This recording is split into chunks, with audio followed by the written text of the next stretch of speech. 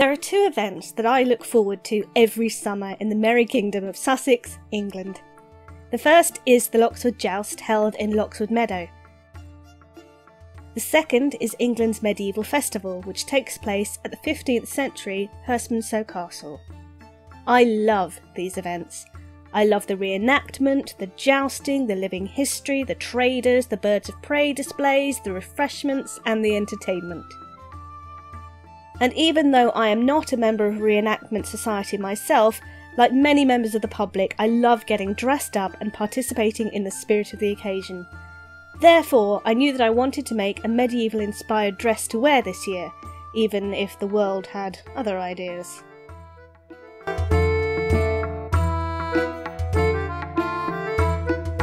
The pattern I used for this dress is a free one from So Easy for a knit, fit and flare dress. Not only is this free, but there is a YouTube tutorial that goes along with it, which is linked in the description. To make it more medieval, I created the front bodice from two pieces that would lace together, since the fabric I used would not have the stretch of a knit fabric. I extended the skirt to full length and added triangular gordeaux, between each of the skirt panels to really make the skirt flare. I knew this would work, as I'd used the same technique and pattern to create a pale blue linen dress last year, inspired by the one Amanda Seyfried wears as Valerie in the 2011 film Red Riding Hood. It has princess seams over the bust, which were not common in the medieval period, although they are very occasionally referenced in contemporary work. You will frequently find them in costumes claiming to be medieval as well, so maybe we can call this history banding.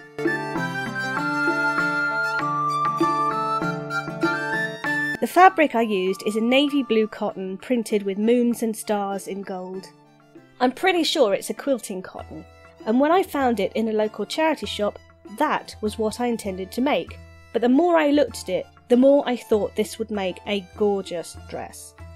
I had to be careful though, because it was donated as remnants, about 4 meters in total, and once I'd used up my supply, there was no way of getting more. I made a mock-up for the dress from a navy blue fabric that I didn't film, but once I got the fit right, I took the mock-up apart and used it as pattern pieces so that I could make the best use of my fashion fabric. Because of the limited fabric, I had to create the skirt and bodice patterns separately, necessitating a waist seam.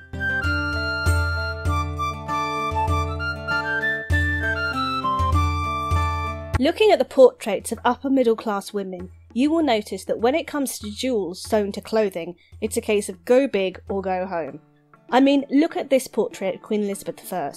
Those white dots on her dress are pearls. When I decided to use this fabric, I knew that I wanted to add a bit more sparkle. To do so, I purchased these gold rhinestones which I intended to attach over some of the gold dots on the fabric.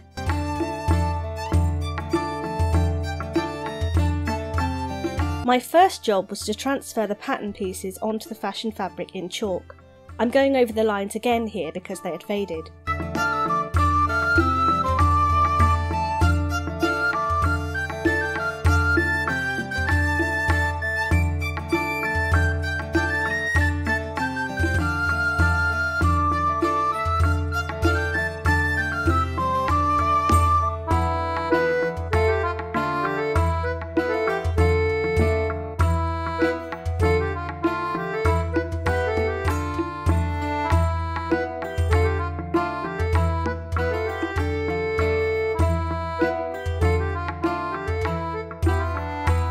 Then I cut out each piece.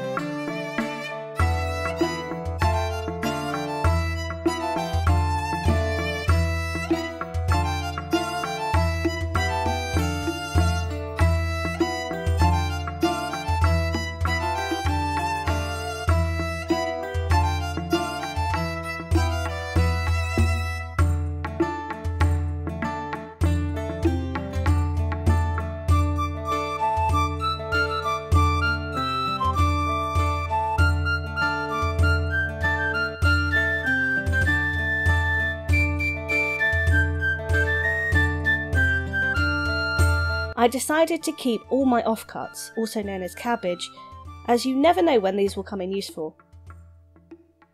Once I had cut the pieces out, it was time to add the rhinestones using gold metallic thread and making sure I had seam allowance. I can't really pretend that this is historically accurate at all, but it just looks so pretty!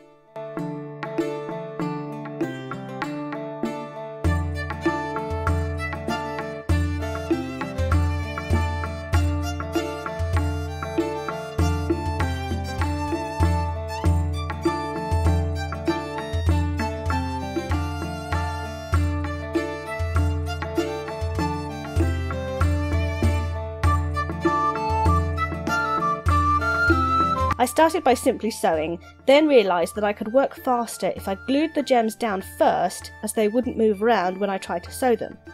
After burning my fingers a few times, I clocked onto the idea that I could add the glue to the fabric and place the gems on top of it, limiting ouch moments.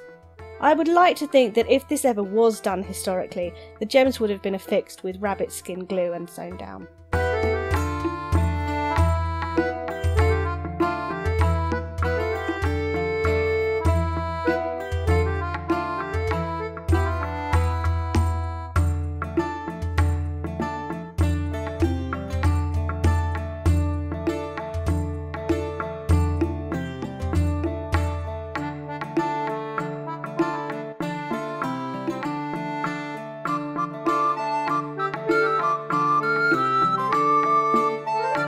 All in all, I spent weeks sewing nearly 9,000 gems onto my fabric.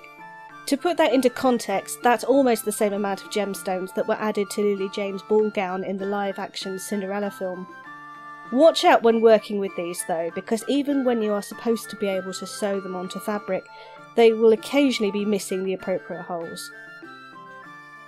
When I ran out of thread, I had to get more, and accidentally got more than I will probably ever use.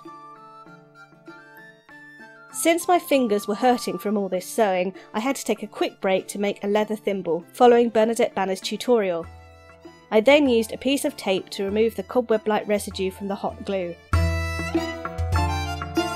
and pressed my embellished material, using a piece of cotton to prevent any stickiness ruining the iron.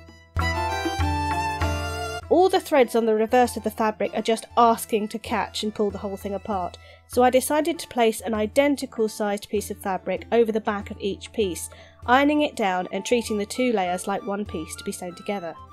I believe this is called flatlining, but feel free to correct me on that. Being a woman of the 21st century, I knew that my dress had to have pockets, but wasn't sure that I had enough of my fashion fabric to use, so I sewed a strip 1.5 inches wide or so at the top of each of the pocket pieces, since this is the only part that will be seen from the outside. At last, it's time to start machine sewing, connecting all the embellished pieces together.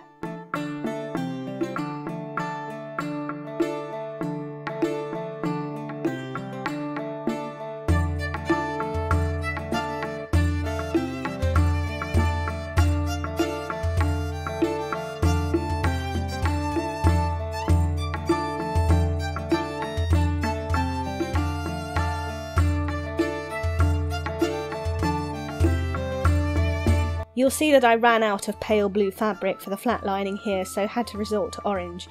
I was making this while the UK was in lockdown and had to work with what I had.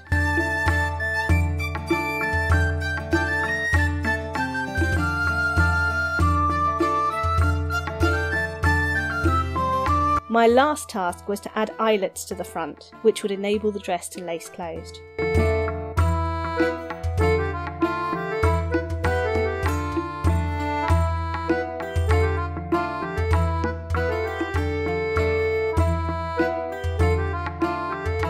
The Great Plague of 2020 might have cancelled the Loxwood Joust and Medieval Festival, but Herstmonceux Castle itself was open to the public with restrictions in place, and it was the ideal opportunity to wear my dress. I'm really pleased with how this turned out.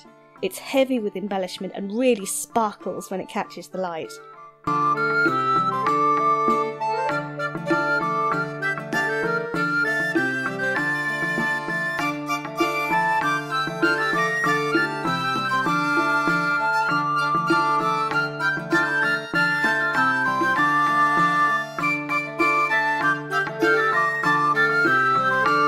I accessorised with a homemade necklace of faux pearls and a gold pearl hair snood that I bought from Etsy.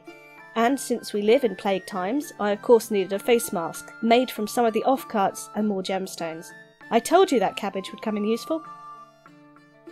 Thank you so much for accompanying me on this journey of medieval mayhem. If you'd like to see more videos like this, feel free to leave a comment below, subscribe and follow me on Instagram. I'd like to try a beginner-friendly historical project for this autumn, so if you have any suggestions, let me know.